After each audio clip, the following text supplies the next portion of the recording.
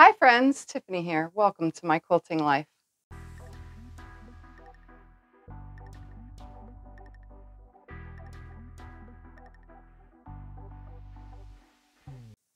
So I've been asked on several occasions, actually more than several, like a zillion occasions, how do you store your fabric, Tiffany? How is it it's always so cleaned up on your shelves? What do you do that makes it look nice? Well, I use magazine boards for my yardage. So if you don't know what a magazine board is, it looks like this. Can you hear that? That is cardboard. It is a thin cardboard that is acid free. So one side is super smooth and the other side is cardboardy. This is an 8.5 by 11-inch sheet. So this I get 100 pack off of like Amazon. I'm not sponsored by this in no way or shape or form, but you can get 100 pack of these on Amazon for like $16 or something like that. And you can even find it for like 12. So I've gone through a lot of these. If you have a lot of fabric that you need to bolt up, this is what I use.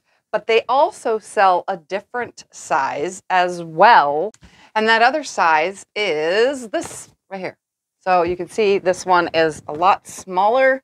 Well, not a lot smaller. It's a tiny bit smaller. So there's one and there's the other. So you can see it's a little bit on the smaller side. So this smaller one is for those of you who may have thinner shelves in your house. Do you have a thinner shelf in your house that you're putting your fabric on, or are you storing smaller amounts of fabric? Either way, these ones are comic book cards. So there's two different kinds, magazine board and comic book board. Comic book board is typically used for, that is it, comic book. And magazine board is typically used to keep magazines flat, especially for shipping. So these ones, most people like put their comics in a comic case thing, you know, in a plastic sheath with one of these to keep their comic book nice and safe from all the elements, as well as from children tearing them up so that they can save them for some unknown apparent reason. But us quilters, we have devised a plan to use up all of the comic board and all of the magazine board to store our lovely, beautiful fabrics on. Yeah, so this is what I use, but I choose to use the magazine board. The paper just fell. 2 seconds. Magazine board.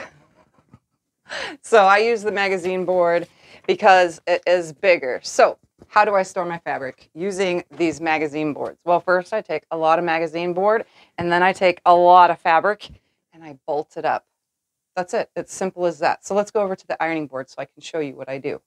So I have extra big ironing board. It's like 24 by 65 or 25 by 65. I don't know. It's big. First thing I do is I take my yardage. Now this is not exactly a yard. Let me show you. So here I have a yardstick. It is exactly 1 yard. I lay it here and then I lay my fabric here and I go, oh look, that's not a yard. That, oops, does not get folded up. Then I grab another piece of fabric and go, well, this one's 33 inches. I'm not sure I want that on there. Again, no. We're going to go and grab the next one on the pile. And look, it's bigger than a yard. Okay, we're going to start with this one. It's bigger than a yard. It is 1 yard and 2.5 inches. I'm just going to call it 1 yard. So I take a little notepad, and a pen from my friend Sobecca over at Sobecca here on YouTube. Anyways, I write on this little sticky note, 1 yard. Just 1 yard. Just like that. 1 yard. Okay? Then I find my magazine board. And the first thing I do is I open this up. It's kind of sloppy, and I have OCD. So why am I on the ironing board, you might ask? Well, it's because I like to straighten the yardage out. I know, that's an extra step, but guess what? It keeps it nice on the bolt, for one. I'm just using a hot, dry iron. It keeps it nice on the bolt. as well as it helps me fit more fabric on the shelf because it's nicely pressed. So let's press this out. Pressing, pressing, pressing my fabric. Don't mind me. I'm in a mood. All right. Once one side is pressed, I keep it folded right sides out. I line up the one end. I make sure that everything is smooth and it's not like cockeyed. You can tell if it's cockeyed because it would look like this. I want it nice and flat. And there I go ruining it already. We want it nice and flat. So I'm just gonna make sure that everything is lined up nice and flat. And this is a batik. So batiks tend to hold their fold very easily. So you definitely want a nice flatly pressed batik because if not, it's gonna hold that fold and then you're just gonna have really wrinkled fabric after you pull it back off the shelf. So it's nice and flat. Ooh, look at that. Nice and flat, nice and flat. Pressing it on nice and flat. All right. Once it's nice and flat that way, I take it from the fold and fold it in on itself, just like this, up to itself, like that.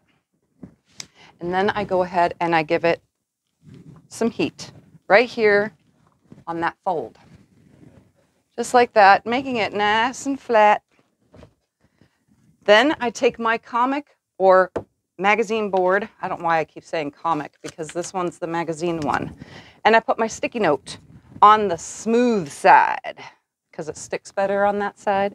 And make sure that it's on there facing out towards the fold.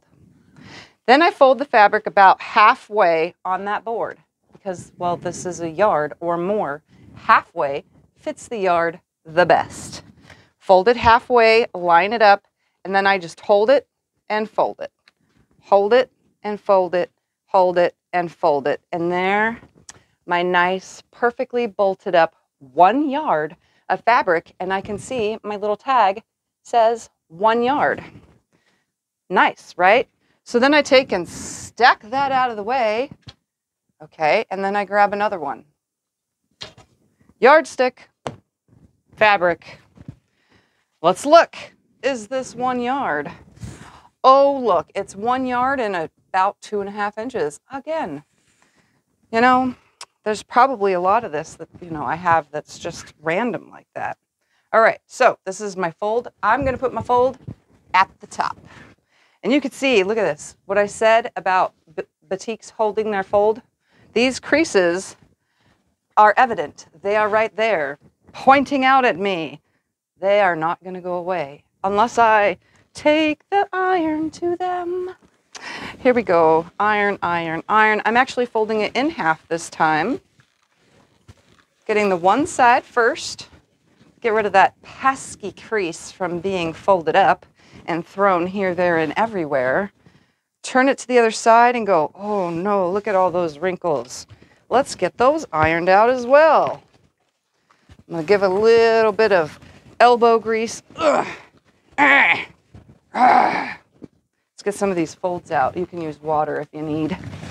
Pressing, pressing, pressing, make it nice and flat. All right, so once it's nice and flat and everything looks good, it's folded on the fold nicely, we're going to go ahead and write on this before I forget, because I tend to forget till the last minute, 1 yard. That's it, 1 yard. Wrote on my little chingamabobber. We're going to fold that fold in close to us on right here, nice and straight. Smooth it out and give that fold a little press. Just to smoosh it down, smooshing it down. Then we grab our magazine board. On the silky smooth side, I'm going to put my little note. It's on there. Take this, put the fabric about halfway. See that? Halfway. Hold it nice and tight. And then keeping it nice and tight, fold it, and fold it. And every time it should land about halfway. This has 2 extra inches, so, but normally it would land about right here. Right? Okay. So then I take and stack it right there. Then I grab more. Did I say that right? Yes, I grabbed more fabric. More fabric for me. So this one has about 2 inches. I'm just going to mark that this one is 1 yard. Somebody was very generous in cutting this fabric because they gave almost 2.5 inches per cut. Look at that. I just love it when they work at the store and they give extra fabric. So I'm going to press it out. Same thing. Just like this. Now say, we're just going to pretend here that you have the smaller shelves and you bought the comic board. So I'm going to do the same exact procedure.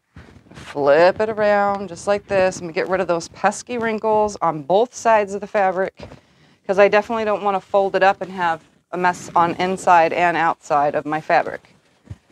Just a hot, dry iron. Nice hot, dry iron. All right. So say we're going to use comic board for this. I'm not doing comic board, but we're going to do that same procedure. Fold that down nice and flat. We're going to take the comic board right here, and this one isn't as tall. So this one's going to hide inside the fabric, but if you line up one edge up here, then you put this halfway, it should go all the way. Just like this. Okay, so the comic board is in there, it's holding it, but it's a lot smaller for a thinner shelf, okay? But again, I am going to use the comic boards that I have for smaller pieces of fabric, like the stuff that's not 1 yard, but more than half, that kind of stuff. So I will stick with my magazine boards. Oh wait, I forgot to write 1 yard. That way I, myself, me, will know how much fabric is on these lovely bolt things that go on my lovely, beautiful, cleaned up shelves that I can't get to at the moment because they're hiding behind a mattress. So I'm just gonna fold this nice and tight. Look at that, nice and pretty. Perfect. Stack it up and move on. How much more do I need to move on to? Well, let's see. Oh! Looks like somebody's going to be ironing for a while. Anyways, so that's what I do with the magazine boards. Again, magazine board is 8.5 by 11 in size. Comic board is 6 3/4 by 10.5. You know, I had to look at that one because I didn't really know the number because I use magazine boards, not comic. But I do have comic. So you can see lots different in size, but it folds the fabric, keeps it on the shelf nice and clean, and I'll show you what it looks like when it's on the shelf. Anyway, hope you enjoyed today's video and thank you for watching. Hopefully you learned something. I have a lot of ironing to do. Here we go. Like I said, it's hiding. It's hiding. There we go. Look at that. So that's what it looks like when it's all nicely on the shelves. You can see magazine board keeps it nice, and it's a little bit cleaned up because big bolts take up more space, and the magazine boards fold everything in half so you could put more on more shelves, instead of like me hiding it all behind a mattress. Anyways, have a lovely day. Thank you for watching. Bye-bye.